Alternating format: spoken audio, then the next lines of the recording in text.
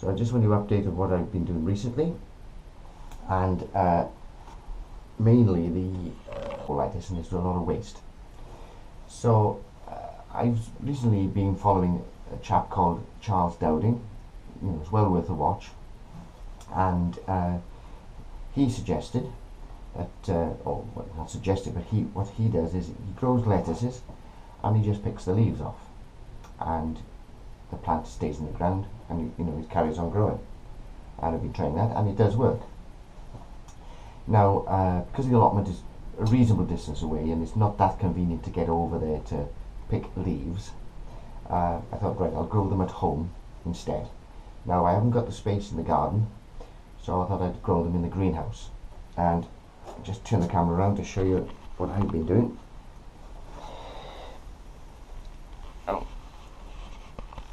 What I've done, I've bought a storage container, and this I'm not sure where they bought this from. It might have been Aldi's or a pound shop. It certainly wouldn't have been anywhere expensive, because I don't like spending money. Anyway, it's a storage container, but it's a coloured one so that it doesn't allow the light in. I think that is important, because what tends to happen is the light makes the water and any feed that you got in there, it turns it to algae. And yeah, just put the, what's that in there? So you just put the lettuce plant in and let it grow, and as you can see, the roots are going into the water and the feed mix.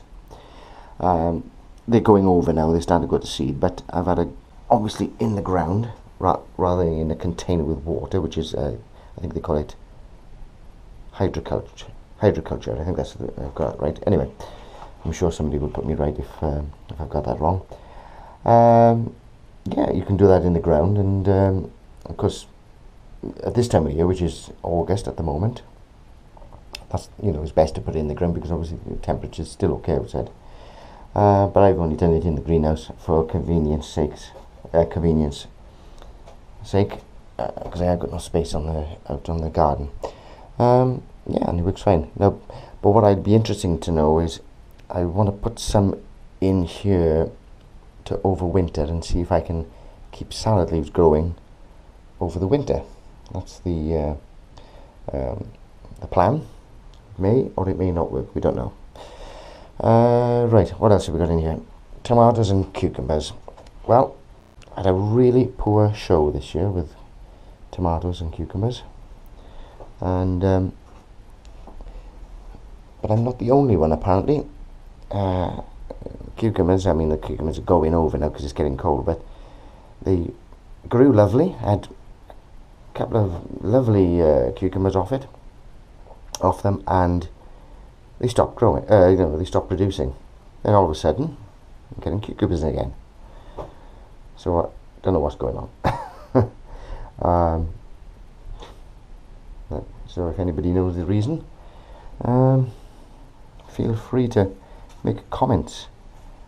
These are not going to come to much, I don't think, because it's getting too cold now, and I don't think they're going to mature in time. There we are. Right, so I think, yeah, so I think that's about it.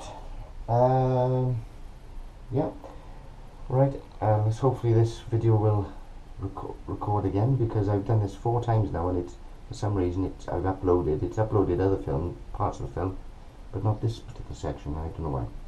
Anyway, bye for now. Well, hello everybody. This will be the 20,000th time of trying this phone, because for some reason it records so far and then stops, and I got a funny feeling I've solved it. Let's hope this time. Apparently it was set on a 5-minute loop, whatever that means. I didn't realise, and it would stop recording after about 5 minutes. Anyway, let's see if this works this time. Anyway, so following on from my lettuce experiment in the greenhouse, which I think seems to be working okay, another convenient method of growing stuff in my garden is runner beans, or our runner beans. Now, again, yes, I can grow these runner beans on the allotment, but again, it's about the excuse me, it's about the convenience of going over and picking them fresh. Yes, I can pick them a couple of days before, but you know, if you want them really fresh, then they've got to be close at hand. Anyway, so I got 7 plants in there, and yeah, it's producing enough for us, enough for 3 adults to have a meal approximately twice a week. So yeah, and you know, if you want more than that, then obviously you need to plant a few more. But it seems you know, something we'll probably repeat next year. Okay, so that's that. Now another little project I'm doing at the moment is to replace this wooden staging, which frankly now is showing its age and it's looking tatty and starting to rot around the edges, etc. And I've always wanted to replace it or have aluminium staging, because you know, you can keep it clean and it doesn't rust and stuff like that. So this is not the end result, but this is virtually the end result of what that project is, because obviously I've got a few more little jobs to do on it. Anyway, this started life as a 8 foot by 6 foot greenhouse, which I got for free. Now it's amazing how many times I've seen greenhouses advertised on Gumtree or the local ads, things like that, free to anybody who will collect or dismantle and collect, and I'm happy to do that. So yeah, you know, there's no need to buy these things if you know, especially if you wait a little bit as well. You know, you can go for a couple of months, nothing appears, then all of a sudden these things come in 2s or 3s, and I don't know why, but there must be a reason for it. But I'm happy to take anything off people for free as long as I can make use of it. Right, so these parts, the legs and these cross struts, excuse me, originally started as the base, the 8 by 6 base, and all I've done is cut them down to size. The uprights or the legs are 1 meter long, and there's 6 of those. Now these slats, which are loose at the moment, I haven't quite decided if I'm going to fix them permanently in place or just leave them loose. You know, I mean, they're quite a tight fit, so I may just leave them loose. Now, as you can see, these are not finished yet. What I need to do is do the rest of them like this one, and all I've done is cut a slot out to the right measurement to enable it to sit flush with the top. Now the length of these, or the width, depending on which way you look at it, is determined by this frame here, which happened to be the door to the greenhouse, and the width of the door has determined the length of those struts. And fortunately there was enough base left to enable me to fit all the pieces in the middle, in between, with approximately an inch gap between each one. So that was quite convenient. Now I'm a bit of a so I tend not to plan stuff. I should do, I know that. You know, I've worked in engineering. I've been you know, I've worked in factories, you know, making wooden products, etc., etc., and working to plans. But when it comes to my own stuff, I tend to ad-lib it. There we are. That's the way I work, and you know, whether it's right or wrong is not the point. That's the way I work. Sometimes I I come unstuck, but you know what? That's what makes life interesting. Anyway, so those are the pieces there. Now then, a lot of the greenhouses in the UK anyway, aluminium ones, tend to be standard fittings and etc. So you tend to get this sort of stuff, this material, which, as I say, is standard. And all I've done now is cut these. These would have accommodated the glass, of course, held in by spring clips, one that side, and on the roof, sides, backs, whatever, etc. So all I've done is cut these pieces to length to make tray supports between the legs.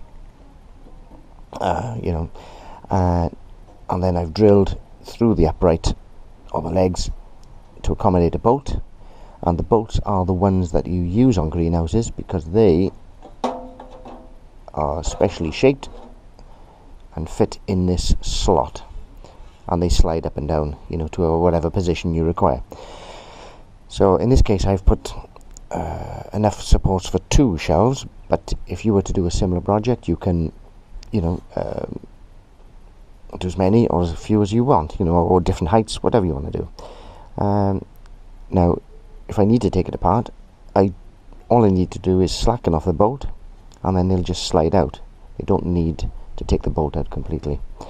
So yeah, that's quite convenient. Now the distance between the uprights, again, I didn't know the distance. It just that's the way it fell, because obviously the one leg is at one end, the one leg at the other end, and then one in the middle. I didn't know what the measurement was, but guess what? These baskets, which you get from supermarkets, just happen to fit quite conveniently. So there we are. You know. Now then, fixing the legs to the door frame. In my case, I've used pop rivets, and it's, you know, they're quite strong. You could use bolts, of course, but you know, I just happened to have them there, and I thought, well, I might as well use them up and use it for that.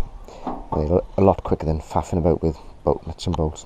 If I do need to dismantle it to move it, then it's a case of just drilling them out, and then that'll be it.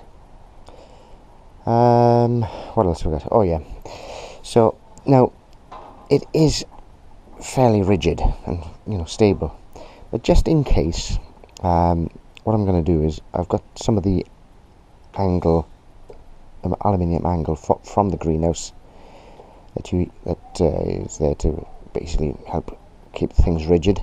So I'm going to attach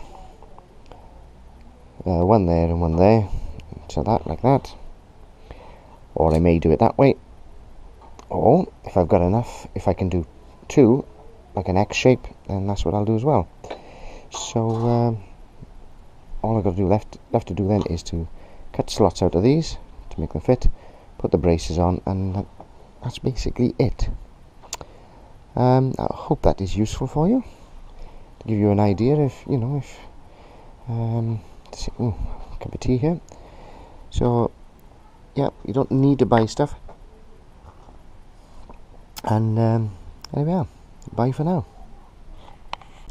Hello everybody, welcome back. And having reviewed the film so far, it would appear that the 5-minute loop that was on it originally was the main problem for for the film not filming, basically, or the camera not filming, sorry. So it did sort of occur to me, if you're watching it, that you'll have seen me put these across here, and it's occurred to me to think that, well, how are you going to get the trays out if that is in the way? Well, of course, it's the same that side as it is the other side, and of course, this is just for a purpose of showing you, but basically, these will only be placed on the one side, you know, the back. The front will be left open. But actually, something did occur to me. I think maybe if I've got enough of this angle, at the front, I may put a brace horizontally as well, just in case the legs want to spread apart. I mean, I don't think it is going to spread apart, but you know, if I put a brace there as well at the front part, on the front part of this staging, then yes. And again, you know, if you want different heights, you can adjust this strut as well. You know, you can move it up and down accordingly. I mean, well, whatever I want to do with it. So yeah, that's just a quick update. All right, bye for now.